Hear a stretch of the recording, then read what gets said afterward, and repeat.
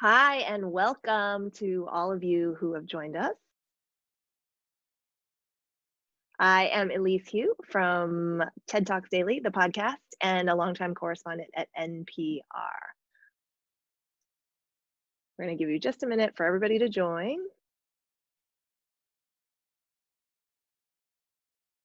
And hopefully you can see me soon.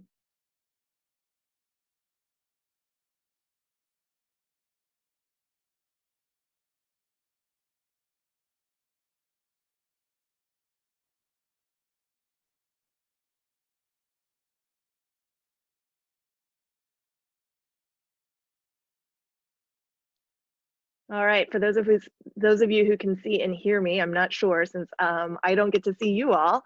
My name is Elise Hu. I am the host of TED Talks Daily, the podcast, which you can download Monday through Friday, and a longtime correspondent at NPR. Welcome to the first of a series of virtual conversations from UCLA Connections. And what we're going to do is bring you experts from UCLA on topics that we care about during these difficult and overwhelming times that we're living through right now. It's unprecedented. And so it's a tremendous opportunity to be able to kind of get together virtually and talk about topics. Today, healthy eating is our big topic. I'm gonna start with a little housekeeping first.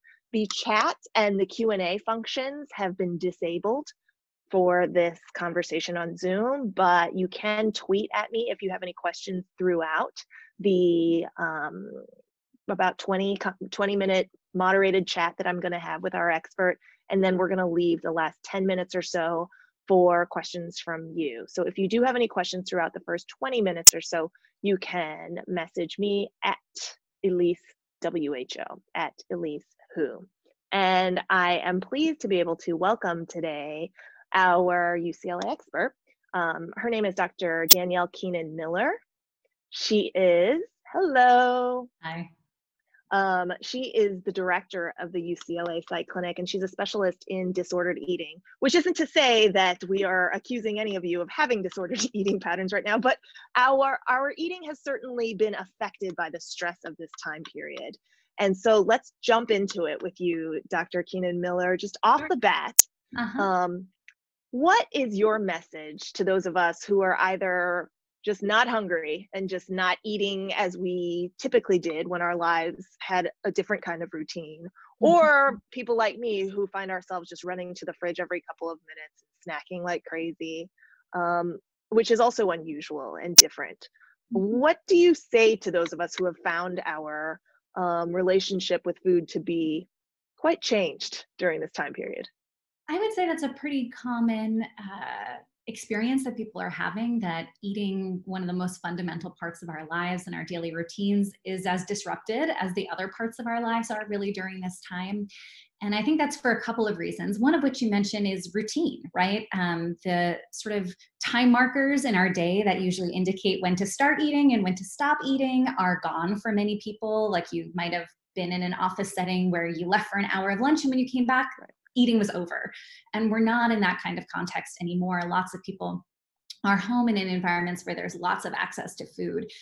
And I think there are two other really big reasons that people's relationship to food and how they eat has shifted. One of those reasons is a sense of deprivation that a lot of people are experiencing. And we know that deprivation, real deprivation, as in not getting enough food during the day, but also psychological deprivation, the sense that you can't have the foods that you need and want, those can contribute to overeating. It can ironically sort of make people more likely to binge eat when they're feeling deprived.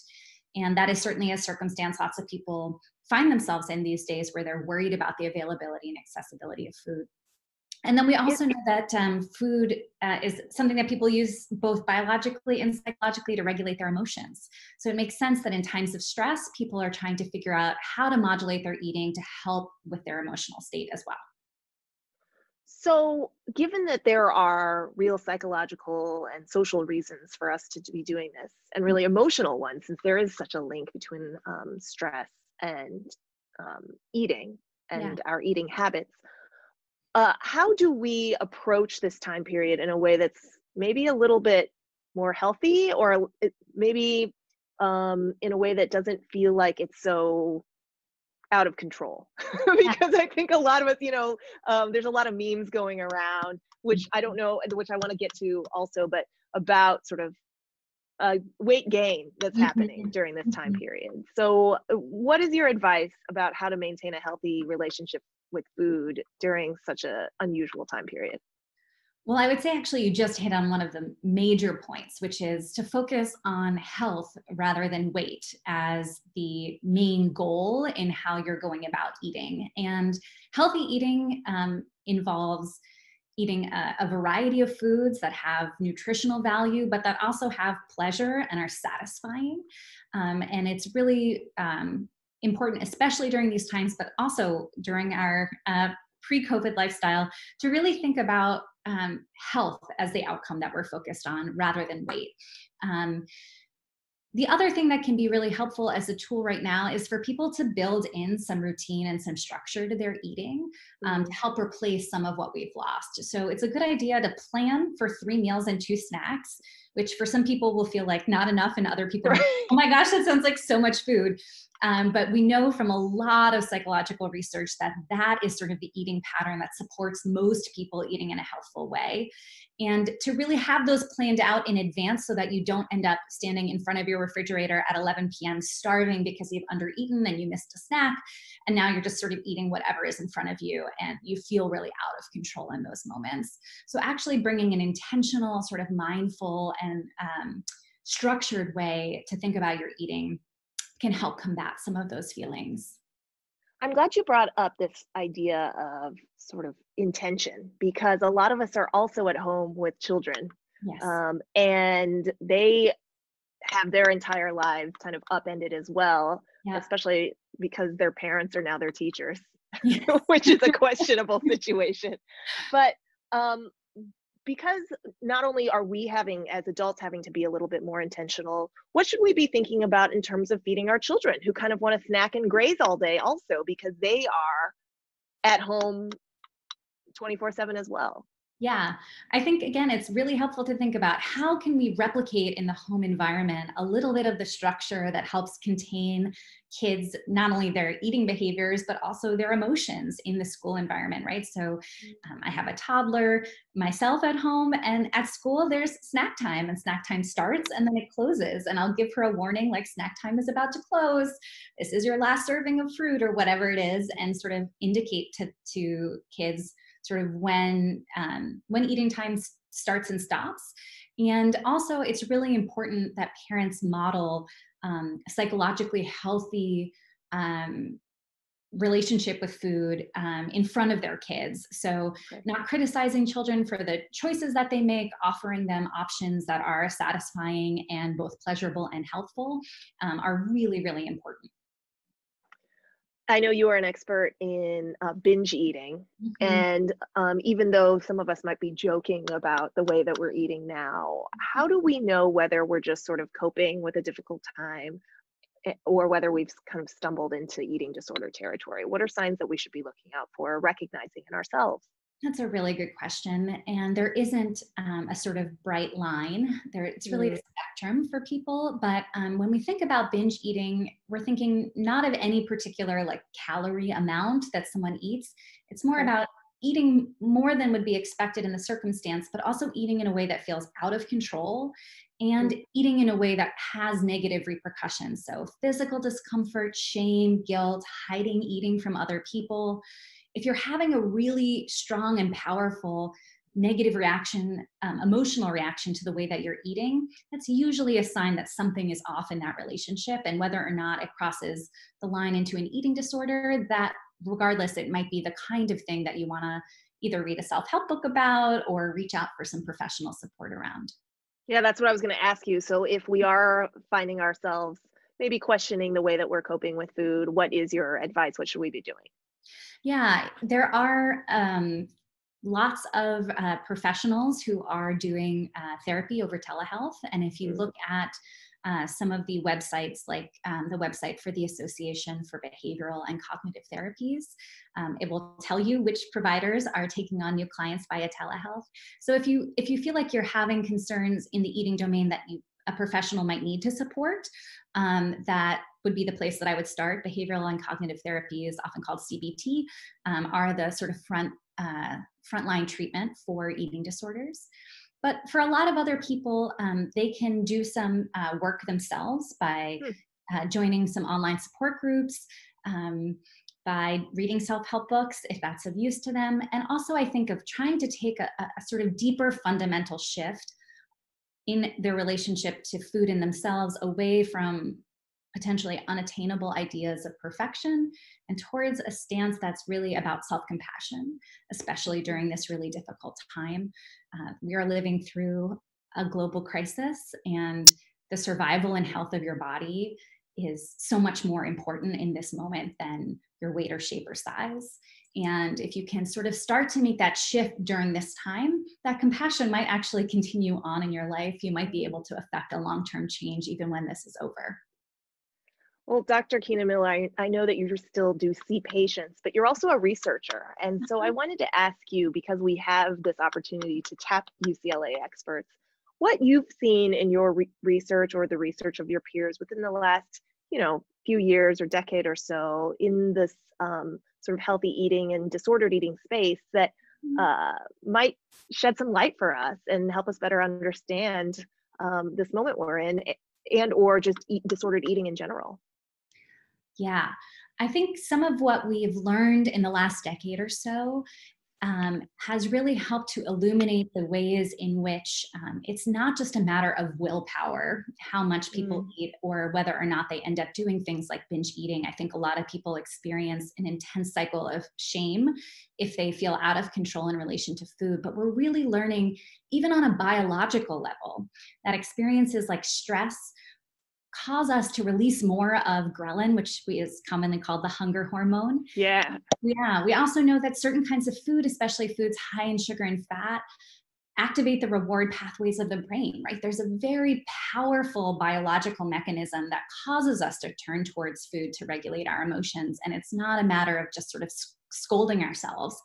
And in fact, the other really important area of research that I think has come out is around the impact of weight stigma, both coming from other people and from ourselves. And there's some evidence that weight stigma, or experiencing discrimination because of one's shape or size, has as important an effect on people's health as other major indicators like their actual weight, for example. So it's really how we think about our bodies and how hard or compassionate we are with ourselves around that determines our psychological health and to some degree our physical health as well. But if weight stigma, as you mentioned, is something that's social, it's community-based, it's society-based, how do we that would require that society change, right? That we see cultural norms shift, an ecosystem shift. That seems very difficult. And it seems kind of like, I feel hopeless when I hear that, because I can't imagine this weight stigma changing that quickly, right? And if that's the case, how do we individually, granted that the ecosystem needs to change, but how do we individually take steps to change our attitudes in the face of a society that likes to stigmatize our size? I will say, I think that there is a broad cultural movement happening in relation to this. It's commonly referred to as health at every size, that really is about embracing the diversity of body shapes and sizes and a focus on health rather than a focus on weight and shape. And so connecting to other people who have that orientation, whether that be doctors or nutritionists or other people in your social media world who have that stance, can be really healthy. And culling out relationships that make you feel bad about yourself because of your weight or shape or size. Removing those from your social media stream, for example, can be really powerful. But it's also about small personal daily acts of expressing gratitude towards your own body, of not avoiding looking at oneself in the mirror, for example, which can be really difficult for some people to do, sort of creating space for your own acceptance and your own comfort. Many people do things that they think that if they shame themselves, that will help them somehow in their quest for health. And we know that it's actually quite the opposite. So if you can let go of some of that self-recrimination, it creates a lot more space for you to envision what a healthy and happy relationship with your body and with food would look like. These are all great tips. If you, those of you who are watching, I know we have a lot of participants. So if you are watching and this sparks some questions for you, you can always tweet at me at Elise WHO, and I'll be able to get the questions to Dr. Keenan-Miller before we wrap up this session in the last 10 minutes. But we'll continue, the two of us, for now. You mentioned earlier that biologically we're sort of wired to crave high starch or high fat foods right now, these comfort foods that we're all running to, and plus everybody seems to be perfecting their sourdough starter right now, right? Yeah. So and then so that's one aspect of it, but the other is a lot of these sorts of high calorie foods are less expensive, frankly. Yes. And so they're helping us emotionally, but also they're cheaper. So how do you help your patients budget financially and emotionally for more high impact or high nutrition foods? That can be a challenge. And I would say one of the things that lots of people are encountering during this time is that they don't have access to the kinds of health supporting foods that they would like to eat, either because they're not available or they don't have the money for them or they don't have the time to prepare them. And a little bit of compassion, again, for oneself goes a long way here, of sort of saying, like, this is an unusual time and I might need to eat in a way that isn't typical for me. But it's also, I think, an opportunity for lots of people to think more creatively about what kinds of food they enjoy and how to prepare them. I think there's an actual opportunity in here, especially as we think about sort of potentially long-term systemic shifts in our food system. Like, how do we get more connected to local foods, but also to eating less of things that like meat and more things like even canned beans that are really helpful. And it's an opportunity for people to reimagine what their relationship with food is going to be like. And that's going to take some experimentation. It's not going to be perfect all the time. And for some people, there may really need to be a reliance on some of the outside sources of support during this time, like our food banks, to help them get what they need in terms of healthful and sustainable foods.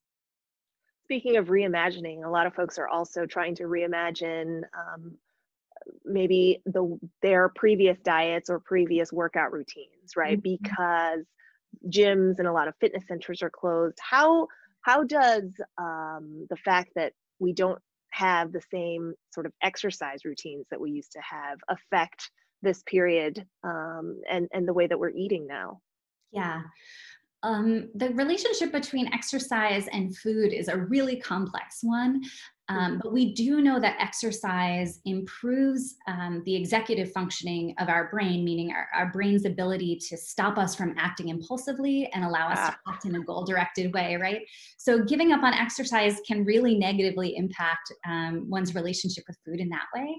But I will say there's a lot of wonderful opportunities, I think, for people to find and even fall in love with new ways of moving their body that feel joyful and don't have to feel punishing. You don't have to follow it like a regimen of a certain number of minutes or a certain number of calories. It's really just about moving your body in a way that feels joyful and healthful. And perhaps using this time to find an activity that normally you would never have done, but now you can learn by Zoom in the privacy of your own home, or learning to fall in love with taking walks and runs in your neighborhood as well. I'm glad you mentioned this newness, because some of the questions that we received prior to this event, just from folks who have RSVP'd, have to do with attempts to sort of change our lifestyle during this period. So one question had to do with an eating related lifestyle change, such as going vegan or becoming a vegetarian during this time period. So do you recommend that? Do you recommend trying to kind of use this otherwise big lifestyle change as an opportunity to change the way that we eat as well? I think a lot of people would find making additional changes really overwhelming. So it's certainly not something that I would widely prescribe. Okay. But I think that if you have been contemplating making a shift like that, and you want to use this time as a time to get it going, the most effective tool is to really think back to your values. So for example, if you're going to go vegan, why? What matters to you about going vegan? Is it about animal rights and animal cruelty? Is it about the environment? Is it about something specific to your health situation? What is it that really means something to you about it? And how do you stay in contact with that? Because there will be challenges. And we know that the people who are most in contact with their values are the people who are most likely to overcome those challenges and be able to stick with difficult behavioral changes. The other question that we got has to do with intermittent fasting, which is very hot right now, at least on our coast, here on the West Coast. A lot of folks have been doing this intermittent fasting, or time restricted feeding, I guess is what people call it, where you won't eat for 16 hours and then eat for 8, or another 14 hours and 10, or something like this. So the question from one of our participants is just, would you recommend, or is intermittent fasting something worth trying for weight loss? So I'm not a nutritionist, and I want to make that part clear, but I can tell you what the literature says about diets in the long run, which is almost any diet will work in the short term if you adhere to it, and no diets work in the long term pretty much when we look at studies that last 2 years or more. And in fact, actually, most of those studies that look long term at people who have diet find that they end up weighing more than people who don't diet, and have worse health profiles than people who don't start dieting, even when you control for people's initial weight. So there was a study of twins in Finland that found identical twins, one who dieted, one who didn't. The one who dieted ended up weighing more over time.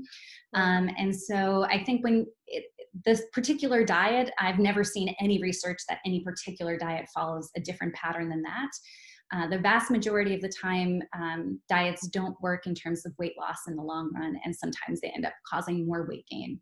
So I would encourage people to think, and certainly from a psychological standpoint, which is the standpoint I know best, diets are the primary causal factor for a lot of binge eating. So people who put themselves onto diets end up being, both in the short term and in the long term, more at risk for developing a pretty unhealthy relationship with food. So I would urge a lot of caution, and again, a focus on what do you do that supports your health around eating, rather than what do you do to attain a certain number on the scale. I learned something as we were preparing for this panel from you, which is that even though we hear so much about anorexia or bulimia, or at least I did as a child of the 80s who grew up in the 90s, I heard about anorexia and bulimia a lot, that binge eating is actually the most common eating disorder in the US, if not other places as well. How do we account for that? Is it because of all the dieting? Yes, actually, I think that's a big component of it. And, we didn't even really recognize binge eating disorder as a disorder in the psychiatric manual until 2015. So sort of growing up, lots of people never heard of this as a real problem, but it is 3 times as common as anorexia and bulimia. So there's, and then many, many million more people who don't meet all the criteria for the disorder, but who sometimes binge eat and who sometimes have difficulty with binge eating. So it is a very significant public health risk in terms of psychological outcomes. And I think one that people really need to be aware of and cautious of if they're going to choose to start dieting, that could end up putting them on a trajectory that leads to binge eating. I love that you're really hammering home this message of the potentially negative consequences of dieting, but at the same time, I'm like, oh, is this a license to just keep running to my fridge? Right. I love cheese. And so, and so let me just echo the questioners here by asking, how do we prevent late night eating and excessive snacking? Because that's something that I think a lot of us can relate to right now. Yeah, right. And we don't want to swing from one end of restriction to like complete loss of control on the other end either, right? There is a happy, healthy middle ground. And around the question around late night eating, I get this question a lot, especially now. I would say first, make sure that your dinner is satisfying and that you're not awake too many hours after it. If you're going to be awake a long time after dinner, you need to plan for a snack and plan for it so that you're choosing it in advance in a moment where you can really think through what it is that you want to eat. And then if it's not really hunger that's causing late night eating, it's helpful to think, what is this about? Like, what is causing this? Am I eating for an emotional reason? And if so, can I make a different choice to manage that emotion? So if I'm feeling lonely, can I reach out to a friend to get connected? If I'm feeling bored, can I get re-engaged in a task? And then finally, people have a lot of habits that happen late night. And so they might sort of like zone out and eat an entire bag of chips without even realizing it in front of the TV. So think about how to break those environmental habits or cues for overeating at night. So that might mean getting in a bath where you're not going to be eating instead of sitting in front of the TV for hours. It might mean sitting in a different chair and saying, when I'm sitting over here, this is like my non-eating chair. It might even mean just taking a portion of what you want to eat out of its container and putting it into a smaller bowl so that you don't run the risk of sort of just eating without even realizing what you're doing, bringing a little bit more mindfulness to that moment. Fantastic. We have a question coming in on Twitter, and I want to be mindful of time here because we Sure. promised only a 20 to 30-minute session here. So at Mrs. Alex Brown asks, curious if meal prep and planning is productive in this time or just a false sense of a healthy approach. Should we just be focusing each day on what we're hungry for and keeping our options open, or is meal planning kind of a feasible option as well? It depends a little bit on individual circumstances, I'd say, but I do think having some planfulness is a good idea if you can manage it, but you don't want to then take it on with such rigidity that you can't be flexible if what you're really wanting is something different in a moment or if something isn't available when you need it in the end. So a balance between planning and flexibility, sort of that middle path, I think is where most people are going to find they can both follow a healthy eating goal and also not beat themselves up if they don't. It feels like our time has just flown by so quickly. Yes. But I want to wrap up by giving you an opportunity, Dr. Keenan-Miller, to give us a couple tips to what do you want us to take away from the conversation that we've just had and the body of research that you were aware of. Yeah. I think if I could distill it down to a couple of points, it would be to treat yourself with some compassion, to really listen to your body as you're making food choices, which sometimes means eating the most healthful thing in front of you and sometimes means eating something lovely and delicious just because it's pleasurable. Sort of thinking about it across the spectrum of time instead of any one meal or any one day being good or bad, really thinking more flexibly and holistically. And then again, doing what you need to support your emotional needs so that food isn't the primary way that you're coping with stress during this time. And one question that I just realized that I didn't get to, and I sort of signposted earlier that I want to make sure that we ask about is that there is some diet shaming going on Yeah. social media or even in our WhatsApp or text message groups, right? Like I'm Yeah. in a group with some other moms and they send little messages about the COVID 15, Mm-hmm. a reference to the freshman 15, right? Gaining Sure. weight during COVID. So what is your reaction to that, and how should we be reacting to kind of these cultural memes being passed around weight gain? Yeah, I think it depends a little bit on your relationship with the person who's sharing that kind of information. For me personally and for clients, I recommend that they unfollow or disconnect from social media feeds that are making them feel bad about themselves. Um, if it's someone close to you that you're having an open conversation with, I think it can be helpful to say like, actually, I don't want to think about it that way during this time, or I'm finding those messages are sort of unhelpful or hurtful, or I'm already experiencing a lot of stress without worrying about the number on the scale. Can we turn down that kind of conversation? Yeah. And it can be uncomfortable to make those, to set those sort of boundaries in our social relationships. But often when you do, I think you get a surprising sense of relief from the other person that also they have the permission not to foreground weight and shape in how they're thinking about themselves and about you in that relationship. Fantastic. If folks have additional questions, because I'm sure that this sparked more questions, how can they find you or how can they reach you? They can reach me by tweeting at me. I'm at Knows Psychology on Twitter, and I would look forward to answering questions there. Fantastic. Dr. Keenan-Miller, thank you so much for joining me, and all of you who have joined us, thank you so much for watching. I want to remind y'all that you can rewatch this conversation after it's over at ucla.edu/connections. Thank you so much.